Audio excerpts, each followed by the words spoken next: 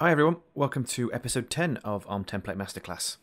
This week we're going to be having a look at nested templates. Nested templates, or what you might also sometimes hear referred to as linked templates, is the ability to call one template from another. And you'll find as you start working with ARM templates more and more, this is a pretty powerful functionality that allows you to do a number of different things. And so understanding how to use nested templates is going to be pretty important for you to start building out your templates and make them more usable and make them more versatile. So why would you want to use nested templates? Nested templates bring a lot of functionality, but I've highlighted a few of them here on this slide. The first one, which is the most common use of nested templates, is around modularization and reuse. So far, when we've created templates, we've used a single template file and put everything into that file. That's fine if you're doing something simple and it's only you working on it. But as you start to build out templates, you may find that you need to actually break those templates up, and potentially you can create reusable modules of things that you want to actually pass to your team and have them use. So for example, if you have a standard way you deploy a SQL server, let's say you deploy it with a specific configuration, you turn on threat detection, you create a storage account for storing that threat detection data, you enable encryption at rest, and so on. And that's what a standard SQL server looks like for your organization. Then you could create an ARM template that just does that. And by using nested templates, you can then give that to the rest of the organization and say, this is how we deploy a SQL server, please use this template. And they can import that into their configuration and use that perhaps as part of a much larger deployment where the SQL Server is only one component. So by using nested templates, we can build modules and we can reuse code without having to just copy and paste things between our templates. This leads into the second point on here, which is similar, which is the separation of concerns. So often it's not going to be just you creating templates. You're going to want to have other members in your team or even other parts of your organization working on templates. And if you've all got to work in the same file, that can become very, very hard to do. So by splitting out your templates and using nested templates, you can allow people to work on the pieces they're working on and bring them all together when you need them. Nested templates are also a requirement for actually using some features of ARM. And so a key example we'll look at today is the ability to actually deploy to different subscriptions or resource groups in different parts of your template. So let's say 90% of your resources need to go in one resource group, but you've got another resource which actually needs to go somewhere else. Rather than having two completely separate templates, we can use nested templates to actually deploy that second part to a different resource group or even subscription as part of the same overall template. And then another piece of functionality that requires this is the use of multiple scopes in your deployment. Now we haven't discussed the different scopes yet, so we won't go into this too much. But we are going to have a look at that in the future to allow us to deploy resources that exist at scopes other than the resource group scope. And when we want to do that and perhaps combine different scopes, then we need to use nested templates for that. I'm sure there are many other reasons why you want to use nested templates, but those are a few of the most common reasons, and we'll have a look at some of those today. So let's have a look at how we use nested templates. When you create a template that's going to make use of nested templates, you're always going to have first a top-level template where you call into the nested templates. And so that's what we're looking at here. A nested template is just another Azure resource. In this case, it has the resource type of Microsoft.resources/deployments. But it acts just like any other resource you put in your template. It has properties and it has settings and so on. Now, there are actually two different ways to use a nested template. Firstly, you can have an inline template. So this is where you actually define the content of the nested template inside your top-level template. And that's what we've got in this first example here. So you can see we've got the type set to Microsoft Resources.deployments. We've given it a name, which will be the name of our deployment. And then we've got a properties section, and inside that is a template property. And so by using the template property, we can put in here the actual content of our nested template. So this is just a template inside a template. You can see it's got all the same properties, the schema, content version, parameters, resources, and so on. And then we're just defining our actual resource in here, which is the storage account, inside of another template. Now, this isn't something that gets used very often because you're losing a lot of the benefits of nested templates. You can't do modularization and reuse and separation of concerns using this method because everything's still inside one template file. You're just putting a template within a template. There are some use cases for this, which we'll look at in a minute, mainly around utilizing features of ARM that need this nesting, where you're not actually interested in the reuse part. So one of these might be the cross-subscription and cross-resource group deployments that I mentioned, and we'll have a look at that in a minute. However, the most common approach to doing nested templates is the second option here, which instead of using an inline template, actually has a link to another template which is located elsewhere. So you can see in the properties section, instead of using that template property, we've got this template link property. And inside there is a URI that we're passing in, which points to our actual template.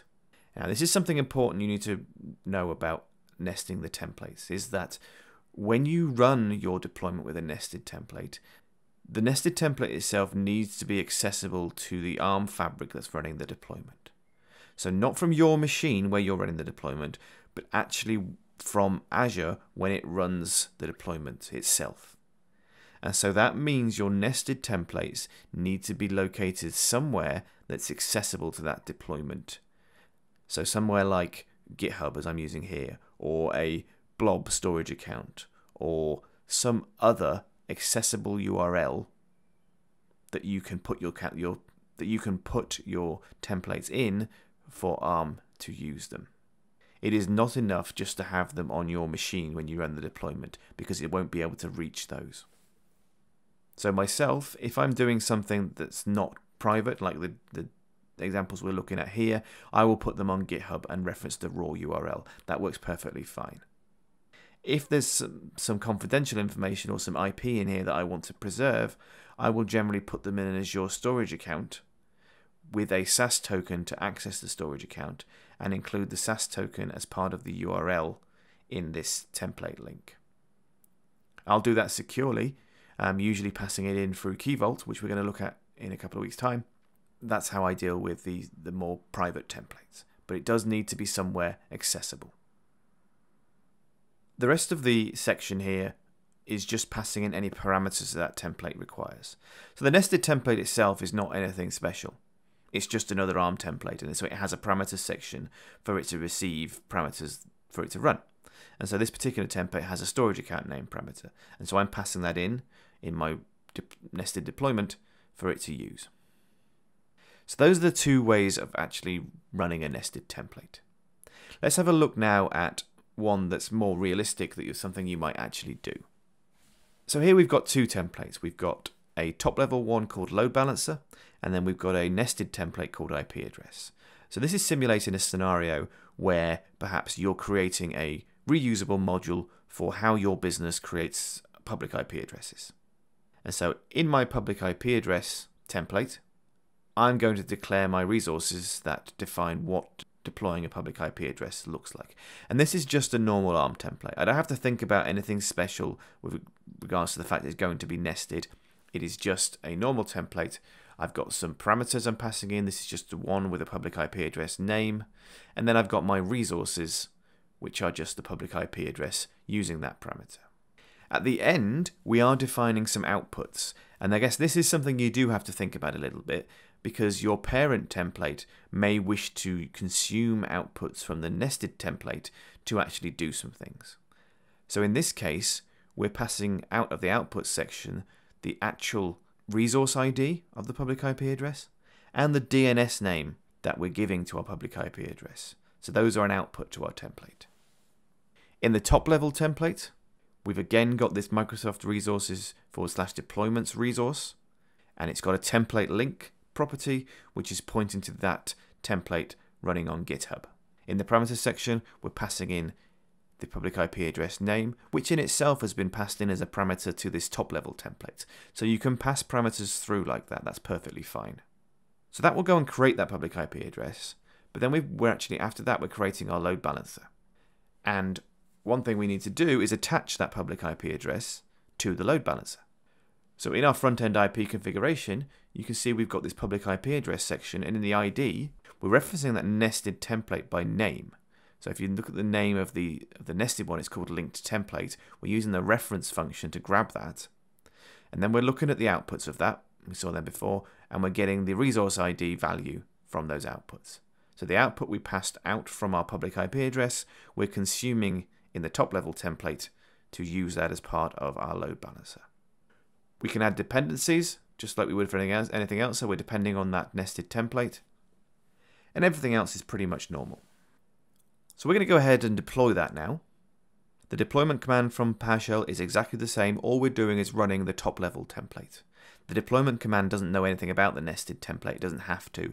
All it's going to do is run your top level template, and when it hits that nested resource, it's then going to call out to grab that resource. And again, just to reiterate, that's Azure going out and grabbing that, not your command running on your desktop machine. In the portal, if we actually go and look at the deployment history, now this is run, you will see that the actual deployment shows you the calling of the top level template and it calling out itself to the nested template. And you can see the parameters that have been passed through and so on.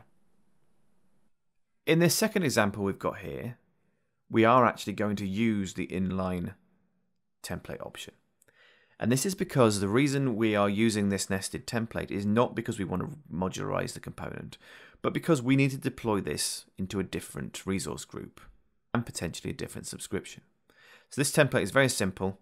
It deploys two storage accounts, one in one subscription and one in another. So at the bottom here, we've got a storage account that's just running in the normal way, and that will deploy into the resource group and subscription that we have set at the command line when we run our deployment command.